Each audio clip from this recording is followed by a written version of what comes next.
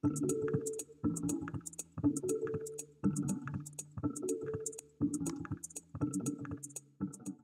everybody.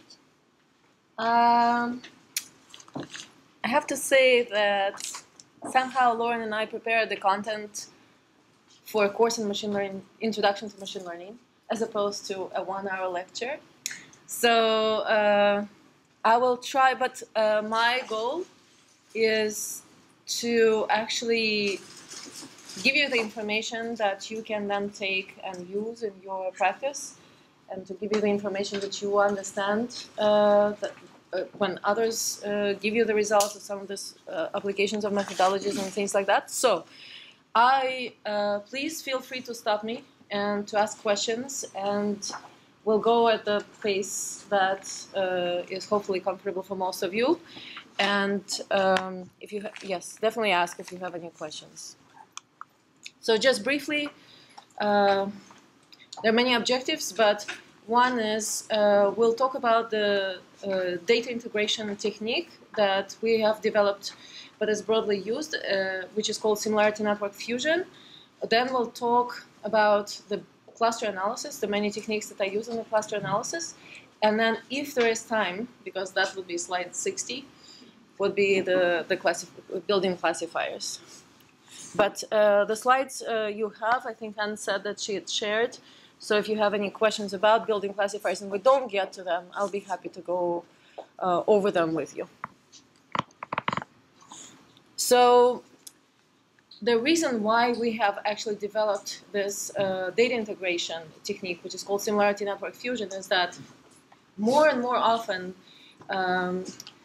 there's a lot of different and very heterogeneous kinds of data that is being collected on the same set of patients. So you get a set of patients and you might have methylation data on them, methylation and mRNA and microRNA and other epigenetic data, but you can also have the non-gene related data, non-even omic related data, such as the clinical data, right? So related to here is the diet. So this was the case in our IBD study, in the inflammatory bowel disease study. And so that's one concern, is that the data we get on the same set of patients is very heterogeneous. And the other, the two others is that we have a lot of measurements, but very often very few patients. So in classical statistics, we really like when we have a few measurements and lots of patients. But that's unfortunately not the case in omics data. We have lots of measurements and few patients. So we have to take that into account. And also, the different data flows, they provide different kinds of information. So sometimes it's one confirms the other, and sometimes it contradicts the other. And how do we take advantage of all of that kind of difference in the signal? So this is what we have developed. It's a method with two steps. The first is to generate a network. And here a network is the similarity, represents similarity between individuals according to that data type. So as many of the types of data that you have, you will have as many networks. So each edge in this each dot and node in this network represents a patient. And each edge represents how similar they are. So the stronger, the more colorful in this particular representation, the more similar they are, or the closer they are to each other. And so here, actually, this is an example of TCGA glioblastoma data set. This is the real data that you are seeing, not on the left, but this is this three come from the real data set. And so once you have constructed these networks, we have a nonlinear approach, which is which I will talk about in more detail as we go, and it combines all of these networks. So it already doesn't necessarily care where the data has come from. What it cares about is that it's in a space of similarities, and once we're in the space of the similarities, we can actually combine all of this data. That's the key point of this approach. So here's an example, and we have lots of examples because we work with lots of different kinds of data. So here's an example of non-omics data, but you can imagine the same for your data, whatever data you have. We were just trying to give very, very different types of examples and different types of data. So here we had a clinical cohort of 80 samples, and all of them were OCD diagnosed, and what we wanted to identify is the subtypes of OCD from this data. So we had the clinical data, and we had two types of neuroimaging data, some magnetic resonance and the structural resonance imaging data. So for each individual, we had these three different types of measurements. Interesting. Sometimes it works and sometimes it doesn't work. So this is kind of what the data, schematic for what the data looks like. We have a matrix. We have each row represents a patient and the measurements according to this particular type of measurement. So here it was brain structure. And we had, sometimes it goes 3 at a time. Maybe I will put this down.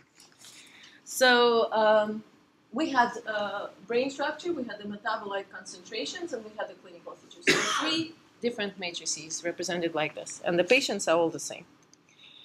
So what we do is we kind of integrate out the information about what type of measurement it is. So we essentially look at the distance or the similarity between patients. And I will actually go over the different distance metrics that you can use in this context. And once we have the patient-by-patient similarity, this, in a sense, is actually equivalent to a network. So if you were just to look at the correlation, say, between all pairs of patients, you will be able to construct such a matrix. But it would be full matrix, and your network would be a full network. So what we do is usually we sparsify this matrix to result in a network that you see here. And the specification is just based on who is most similar. So you just remove the links between patients that are not similar enough. So we did this for all the 3 different types of data. And we got the 3 different networks. And then we integrated. And I want to give you a sense of kind of what it does. So imagine this example where we have just 2 clusters of points, and we are trying to figure out what is the true clustering in the data. So this is the true clustering. This we don't see. What we see is the one on top where some portion of the points is relabeled. So it looks like it's part of the other cluster, whereas it is really not. And on the other type of data, another portion is relabeled from the second cluster. So in some sense, you are getting partial information from both of the types of data, which is quite common. So this is simulated data to simulate the reality that we commonly experience. So when you have such information, you actually can use the similarity network fusion and combine all these networks to result in the joint clustering, which gives you essentially the original clustering that you would want to find. So this is just the performance of the metrics with respect to how much noise there is in the data, so how many points are labeled. And these are, some of them are competing approaches that do not perform as well. So in our original network, what that means is that even if we have information from just one type of data, and it's not captured in the other types, if this information is fairly strong, so the similarity is fairly strong, it can propagate to the joint, the integrated network without having it being complete in all the others. So here's another example of different kinds of noise in the data, also very, very common. So here, again, the ground truth is not seen. In the top perturbation, there is a Gaussian noise. In the bottom, the perturbation is a gamma noise. All you have to know is that this is kind of a different types of noise, like a normal white type noise, but one of them, for example, this gamma noise, it actually has a tail, right? So there are lots of values in it. And so you see that both of them provide information about the clustering, the original clustering, but there is a lot of this off-diagonal noise, which you kind of don't want in your data. So once you use the similarity network fusion, it actually integrates the data, removing a lot of this noise. So if these noise were reinforced, so both, if they were identical, then of course you fuse and you get the same exact matrix, right? But if the noise is different and it's weak, right, compared to the signal, then you actually get that noise drop out and you get a much stronger signal popping up. So that's the example here is this age, the similarity between these two individuals was only one data set. It was fairly weak, and so it disappeared when we combined the three networks. We applied this approach to several different examples. One was published in Kansas last year, was in Pancreatic TCGA Consortium. Another one is a completely different one, also using imaging data, was in psychiatric disorder subtyping. We used clinical, combined clinical, and I think we'll kind of wait for the updating. And where did it go? Should be here somewhere, right? Here. So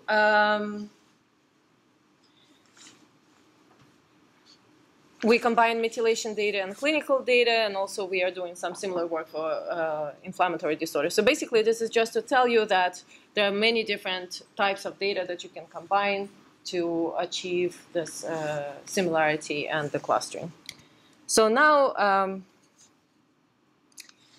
I will talk about clustering, but I will first talk about distances. So I want to make a distinction before I move to clustering, that the similarity network fusion, it actually provides you similarity across all patients. You don't have to cluster that data. Very often you actually do want to cluster, right? You want to identify discrete subtypes in your population, patient population, or something else that you're doing, a gene set, right? You want to identify gene module, and you want to cluster your data. But depending on your goals, you don't necessarily have to cluster. That said, clustering is a very important and very integral part of the analysis of the omics data, and so that's what we will discuss next. So you can cluster on single or multiple types of data. You can measure, you have to figure out what signal you care about. So that's about the pre-processing of your data and figuring out how you would construct, for example, the similarity based on what, right, etc. So let me switch to the distance metrics. So when clustering, you have to figure out how similar is one instance to another instance, right, and whether they should be clustered together or not. So here's an example of a most commonly used metric. It's a Euclidean distance. And Euclidean distance here is shown in 2D space. And you can see that it looks at the coordinates back to early school. This kind of plots where you look at the difference between coordinates in x-axis, y-axis, etc. So the more generalized the squared error is when you have n dimensions, and it's also still a sum across all of these dimensions. So this is the most, by far, the most common used metric in for continuous variables. I want to bring up another one. You might or might not have heard about it, the Mahalanobis distance, which I used to call Mahalanobis. But the point is that this distance is a generalization. Is a generalization of the Euclidean distance, and very often it is used instead of where you would normally use Euclidean distance. Why? It's because of this term. This term S is showing the covariance matrix between all your measurements. So when your measurements are all on the same space, suppose you measure, I don't know, all weight, right? And it's all in the same space, and that's all fine. But if you're measuring height, weight, and maybe some other measures, other clinical measures, blood tests, whatever, then these are not on the same scale, these are not on the same, and people do some kind of normalization and standardization to account for that. But another way to do it is to use the Mahalanobis distance directly and estimate this covariance matrix. So here, it will depend, the ultimate result, the ultimate distance will depend on your data. It will be constructed for your data. And this is very often used in machine learning for those of you who use those kind of approaches. And you can see that the incorporating this covariance S allows you to model the distribution of the data better than the Euclidean distance that is shown here in the red concentric circles. But of course, you might have not continuous, but categorical variables, right? So you can have high, medium, low, for example, 3 categories for one of your measures. And in that case, well, Hamming distance is the number of mismatches. It can actually, here it's shown for binary data, and that's what people most commonly use. Which metric you use here for binary and categorical data really depends on what you are trying to achieve, right? So, for example, in some cases, if you are looking at somatic mutations, and you have very few mutations that you actually care about, and you only care, but if you have the same somatic mutation between 2 patients, that's actually the strong signal for you. So then you count just the similarity in terms of the same somatic mutations, if they are present, right? Because if you are counting matches or mismatches, you would count also the ones where they are absent, right? There are large amounts of genome where there are no somatic mutations, and that would dominate your metric if you just counted matches or mismatches, right? So very often, you have to stop to think about what distance metric you want to use. And this happens a lot in any kind of clustering that we do in our lab also, to kind of ensure that the distance metric will ultimately capture what we care about. Finally, and more recently, there is a lot more longitudinal data that's becoming available. So longitudinal or time series. In my mind, longitudinal is called when you have a few measurements over time. Time series when you have lots of measurements, or like hundreds of measurements over time. But it could be my own definition. It's just based on my experience. But one of the most common metrics there is this Frechet distance. And this is a cartoon that Lauren found somewhere, which I think is great. Which is, so you're trying to compute the distance between the 2 curves. So between measurements over time of different types. And it's essentially the minimum leash length that you need to be able to make that curve between the dog and the owner. But ultimately, it's equivalent to the max distance between these 2 curves. Okay? Between the trajectories. One important point is sometimes the methods require distance, which means the bigger is the number, the more dissimilar the patients or the genes or whatever you're measuring are. But sometimes people look for similarity or dissimilarity, right? And that is kind of this inverse. So you can see here, we have the Euclidean distance that we have computed according to before. And if we want a similarity, so the equivalent corresponding radial kernel similarity would be the one where you take 1 over the exponentiated Euclidean distance. So here, in similarity, the higher the similarity, the more similar they are. So it's the opposite of the distance. Just to make sure. We actually have a lot of questions in SNF because we do cluster at the end. There were lots of questions from the users saying, I get exactly the opposite kind of clustering, and what they were using was distance as opposed to similarity, which is what we were using. So it is important. Okay? Are there any questions? I'll be switching to the clustering approaches. And I don't have a clock here, so I have no idea how I'm doing on time. 2:20. Excellent. Might be able to go through it all. Questions? All right. So common clustering approaches. The first approach that you have already heard about from Andre, from what I understand, is the hierarchical. I will then talk about k-means, Gaussian mixtures, and spectral clustering briefly. So hierarchical clustering, the idea is to cluster all the way to one cluster. So the way that hierarchical clustering works is that you start with every instance or every item being in its own cluster, and then you're trying to merge them, That's the idea behind it. So at the end, you merge it all into one big cluster. So here, it basically, you computed your distance. In hierarchical clustering, they are often called linkage functions. But you compute your distance. So here, it looks like A and B are the closest to each other, and E and D are closest to each other. And so we have merged A and B into one cluster, E and D into another. In the second step, we identify that C is the closest to the AB cluster. And now ABC is a cluster, and DE is a cluster, and then there is a separate F. So this is not part of the cluster. And this is the dendrogram at the bottom that corresponds to this clustering procedure.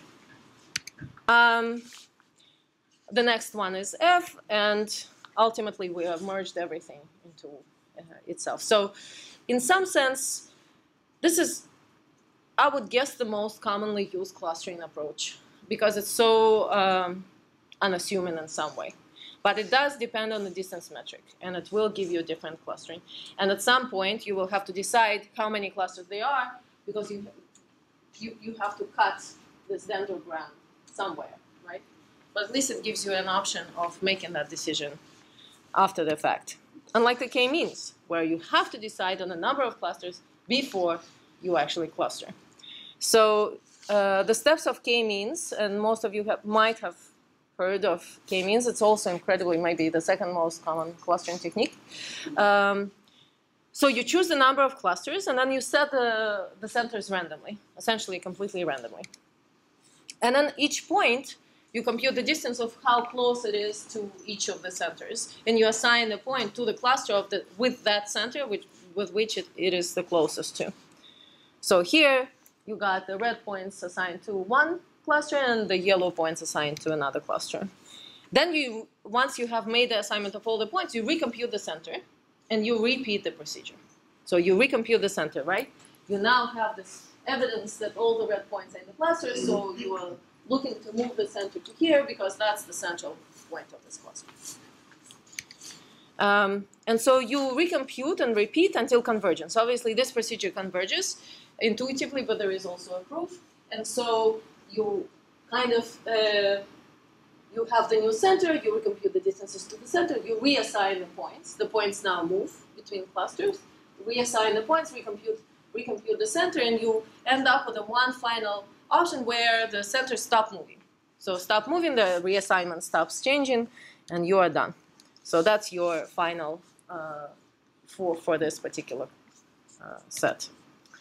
The Gaussian mixtures quite nicely is a generalization of this. So while k-means is a disjoint assignment procedure, so you assign either to one cluster or to the other, Gaussian mixtures allows for the probabilistic assignment. But it's exactly the same procedure as you can imagine. It's just done with the expectation maximization because we are talking about probabilities.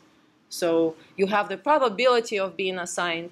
So for example, some of these points, there will be, with probability 80%, they will be assigned to one cluster, with probability 20% assigned to another cluster, once the procedure converges. But essentially, it's a generalization. Also very commonly used. And finally, the spectral clustering.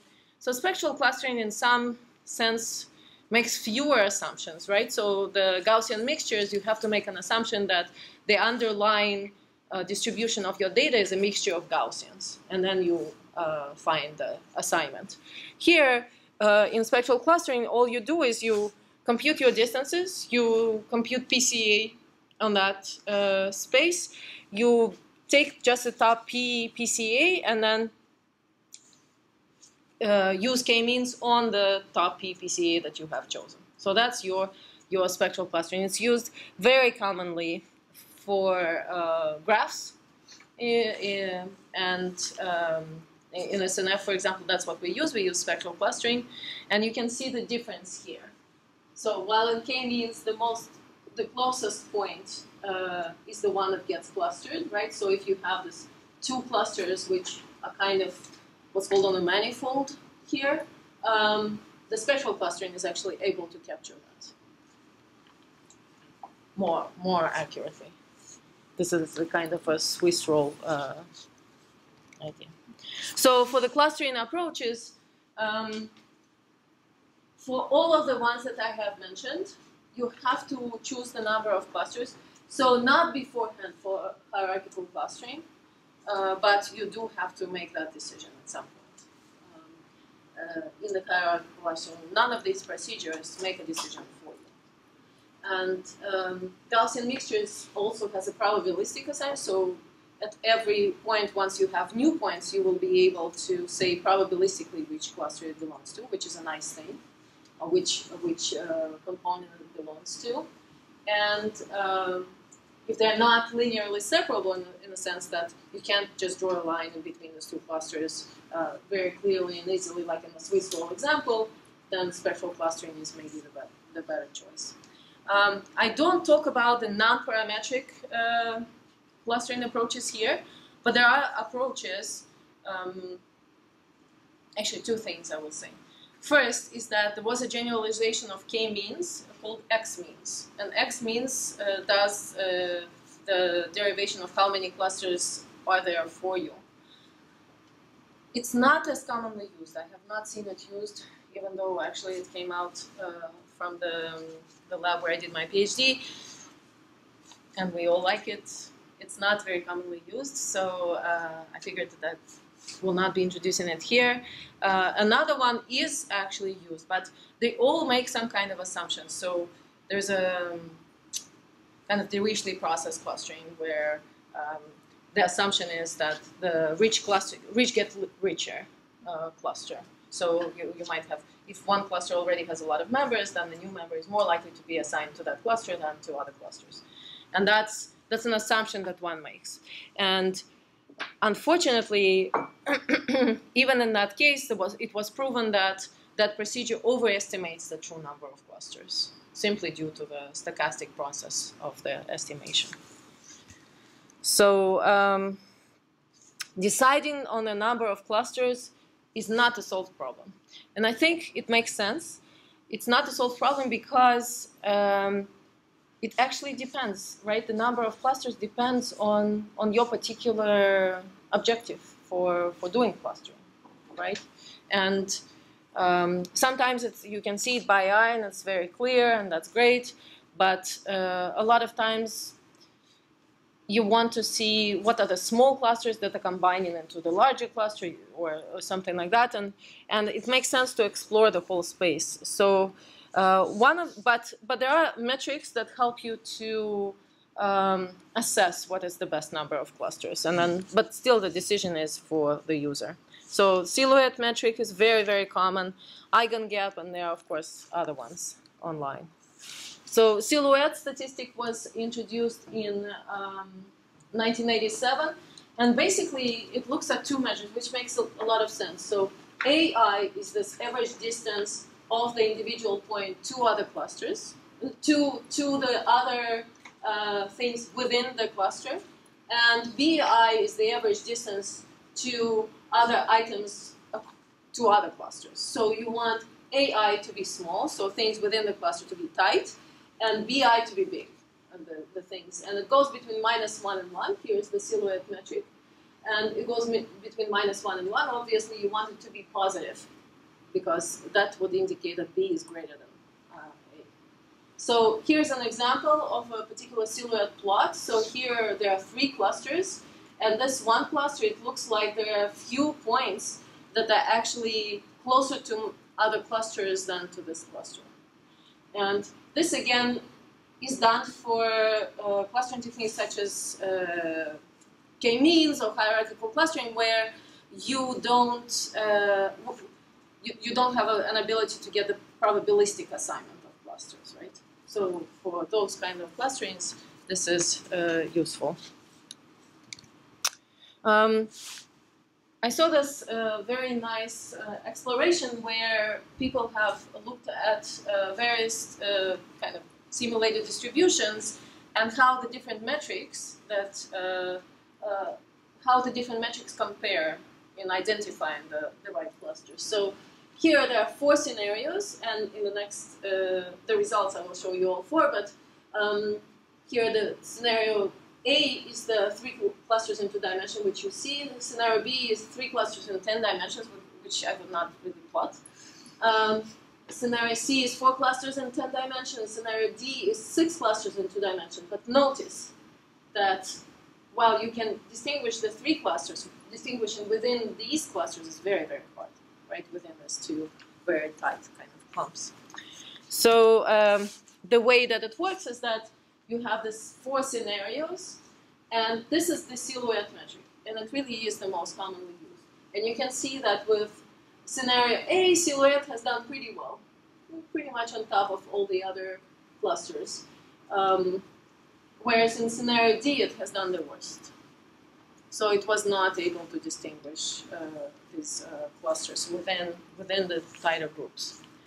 So this is an important thing to keep in mind, that there is no one measure. So in SNF package, SNF tool, we provide 2 measures. We provide silhouette and we provide the eigengap, which is the statistic between the principal components.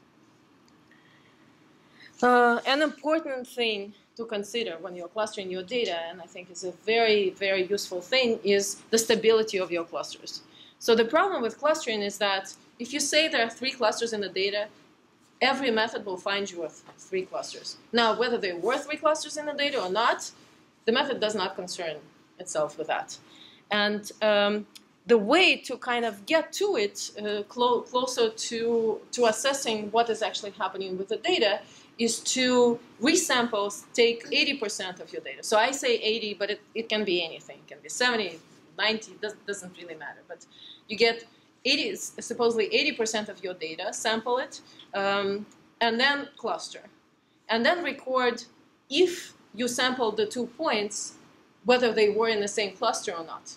And you just have this kind of pairwise matrix that tells you if they were, if this individual, so this is the entry in that matrix, if I and J were sampled together, were they in the same cluster or not? And so if you have a uniform plane, then if you resample 80% of the data, by chance, some of the individuals will cluster, but the next time you resample it, they will not cluster. And so the whole point, if you resample it often enough, you will actually get uniform this matrix. And if you get a uniform this matrix, you will know that there's one big non-cluster in your data. And what it also allows you to do, this approach, is to get rid of the outliers. So you will see that sometimes the kind of patients, for example, that you are trying to cluster, they go between 2 clusters. So 50% of the time they're in cluster 1, 50% of the time they're in cluster 2. It means that you simply don't have enough data to actually make that assignment. And maybe you would consider that outlier separately. You'll say, I don't have the information to confirm that, yes, this individual is of subtype 1 or subtype 2. Whereas some of the individuals will always cluster together, and that's the core of your cluster, and that's something that you can go forth with the analysis and keep that. So, are we doing on time? We are doing very well on time. Excellent. Questions for the clustering?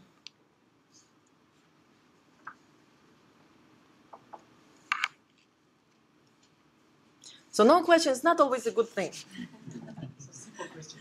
Why yes. passing for the... There's no reason. There's not much of a difference, right? You're resampling. The whole point is to give you enough stochasticity in your resampling to see all kinds of the different clusters, but to give the individuals or patients, to give them enough chance to be sampled together.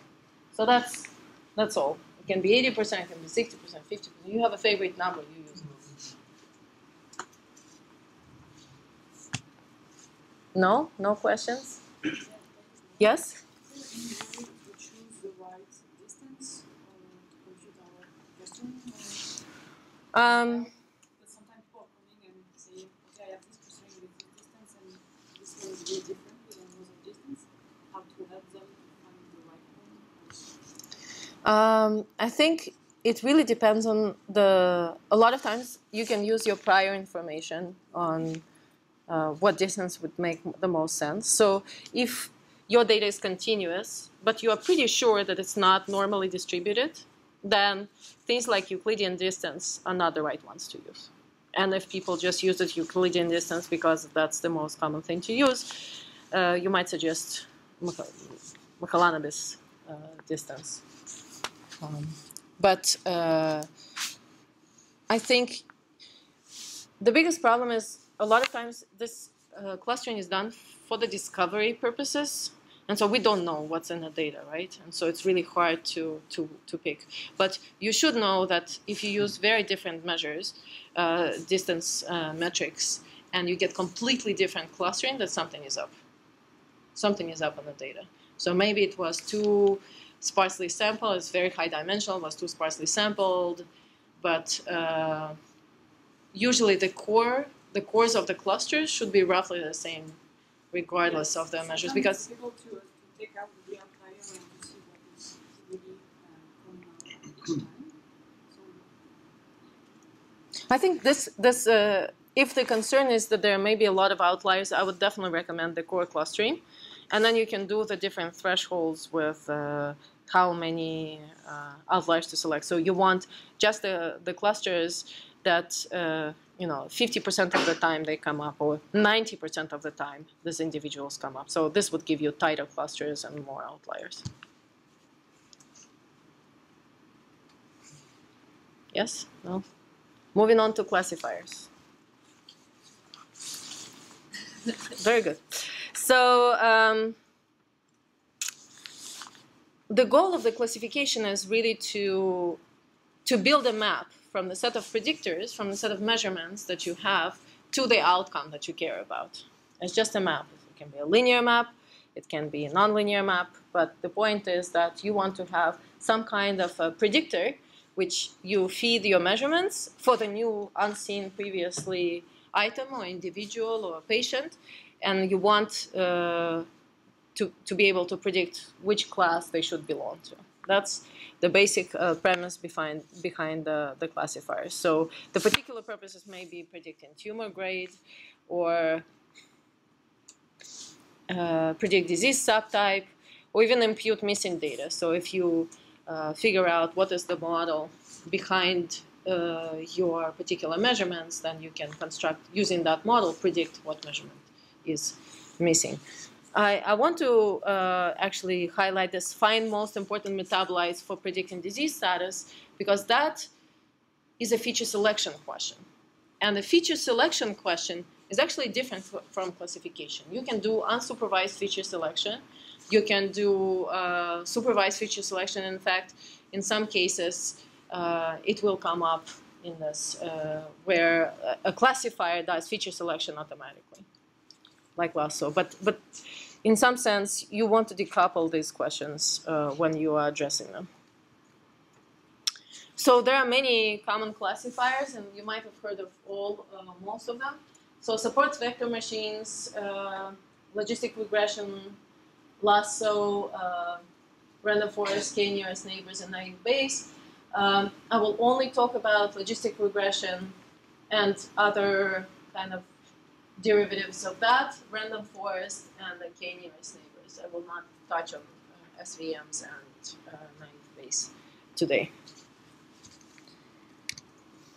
All right. So the logistic regression is basically a linear. It constructs linear relations from the predictor space to the outcome. And what it tries to estimate is the probability of the class being 1. That's the key here.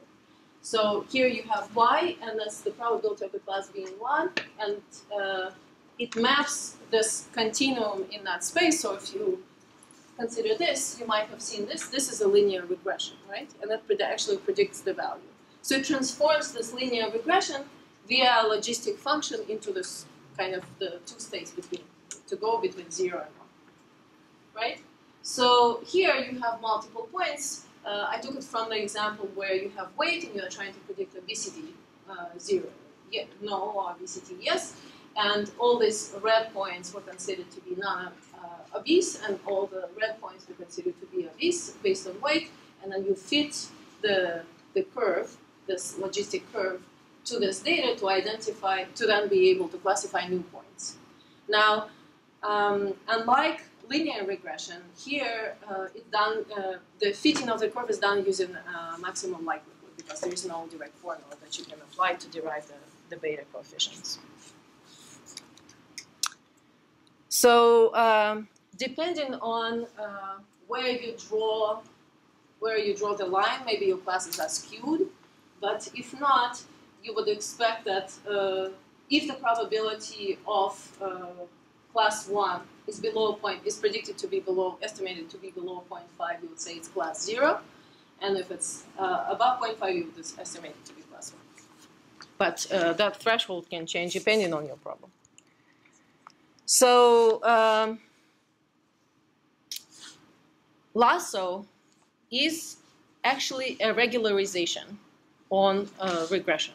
So lasso is a sparse regularization of a regression. So here you have logistic regression, and it gives you L1 penalty. So what that does, it actually adds the sum of the absolute values of the coefficients to the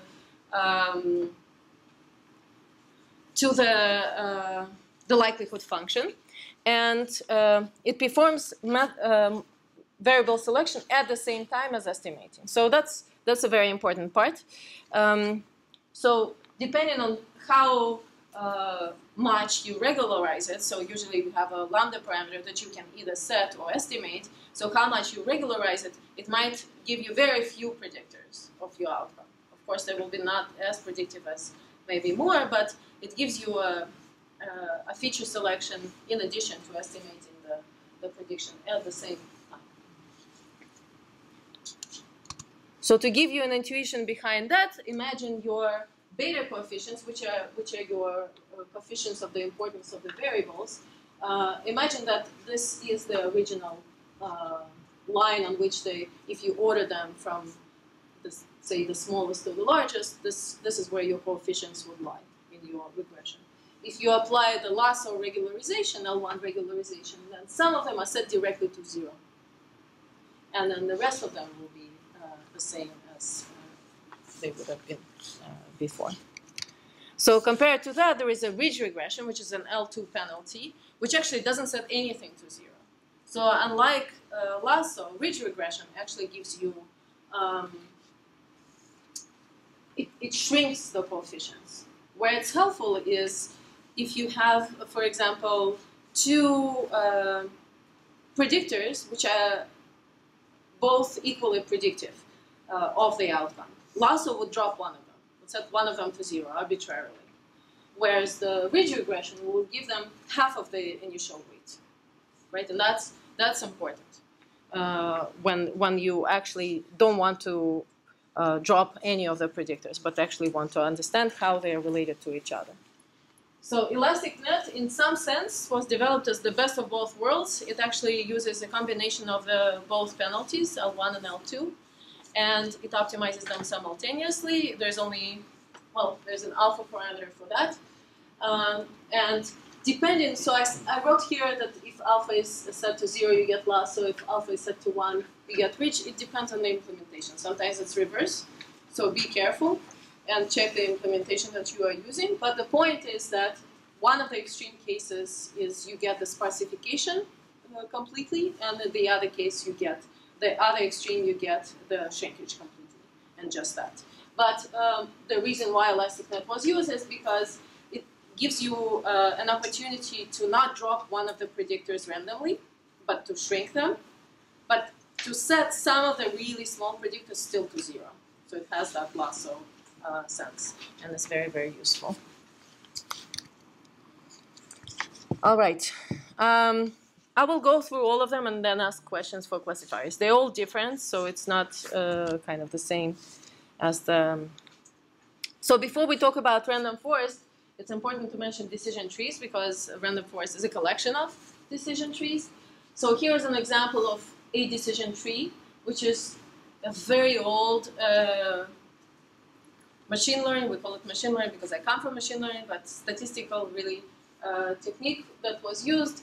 So here the question is, should baseball game be played, and the leaf nodes give you yes or no, and the decision is based on all the variables that were collected. So you look at outlook, which has 3 categories: sunny, overcast, and rainy; humidity, high, normal, and windy, false and true. And so there is an optimization that is done to decide which, often for decision trees, is greedy optimization, where it's decided, okay, outlook is the most predictive, so first we'll split on outlook. If it's sunny, we go and we test humidity and wind. It looks like humidity is the next best classifier, so it gives you, if the humidity is high, then no; if the humidity is normal, then yes.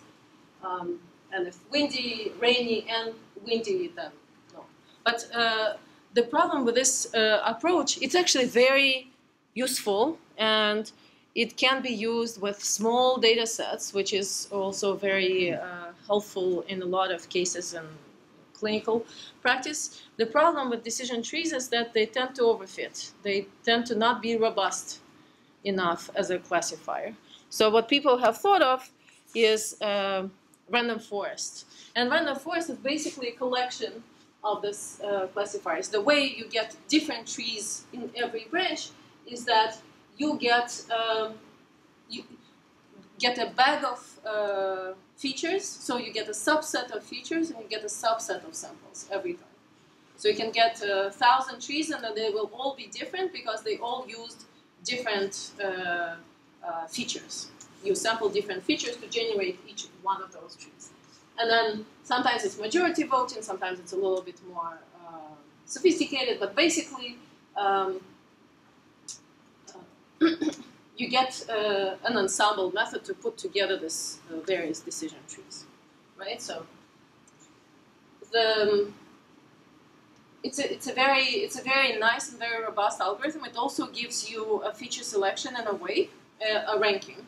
So at the end of the day, you can ask, how often was this feature selected when it was given a chance, when it was sampled? How often was it selected as an important feature for splitting? And so you get this feature importance ranking at the end. And actually, in our own work where we tested various methods for feature selection, this was one of the most robust methods. So I definitely recommend random forest as one of the classifiers. Another thing that it does better than logistic regression is it's nonlinear. So we can never guarantee that the relation between our predictors and the outcome is linear. And random forest gives an option to model these nonlinear relationships compared to all these other methods that are out there. K-nearest neighbors. So K-nearest neighbors is also one of the simple classifiers. It works well sometimes, but it's not used as often, again, due to overfitting, right? And it's also it's not very stable. If you get new samples here, your decision will change. So in nearest neighbors, as you can imagine, it's quite intuitive. So if you have a new example, you look at what is the label of the examples the nearest to it. But depending on how many examples you take, you might get different classifications. So say k equals 1, you label as class 1.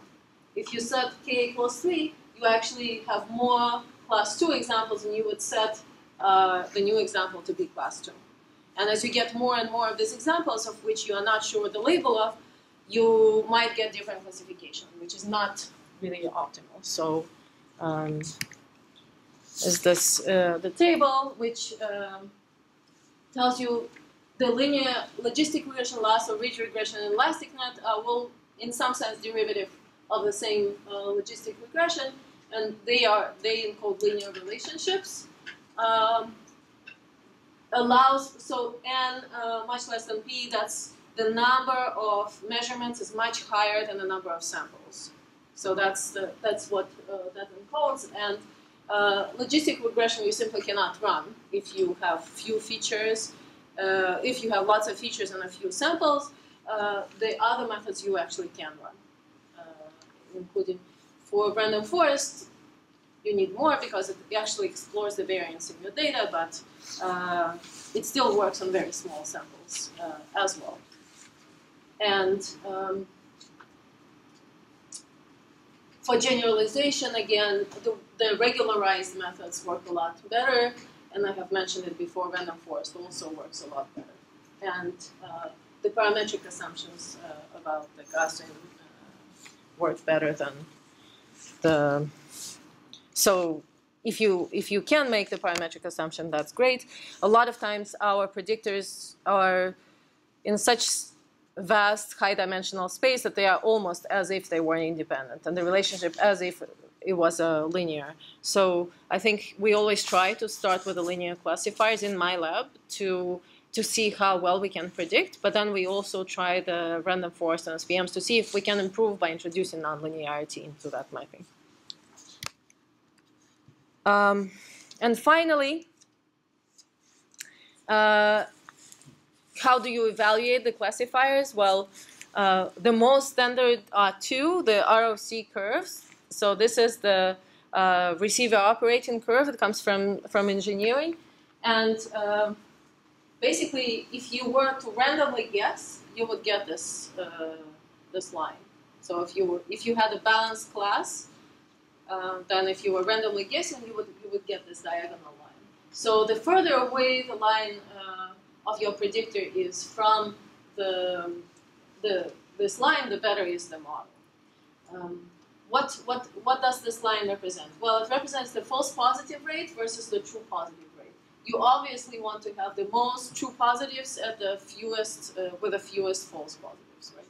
So that's why this kind of blue model is really, really good. Now, in my experience, if your model looks like this right away, from the first try, it means there's something wrong with the data, because this model looks too good to be true for a lot of the real practical kind of data sets that we see in real life. But it does happen, so yeah.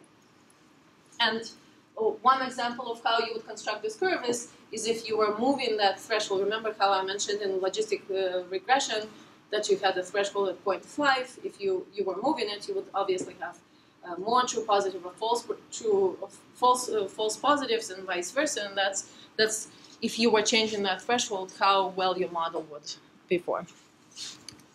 Precision recall curve is used more often. For example, in clinical practice, when we report, we are usually asked for the positive predictive value, which is precision in computer science. And precision is basically the number of true positives compared to all the examples that were classified as a positive. Versus the recall, which is the sensitivity, is how many true positives they were out of all the positives that we did and did not capture. So this is also this area under this curve being 0.82.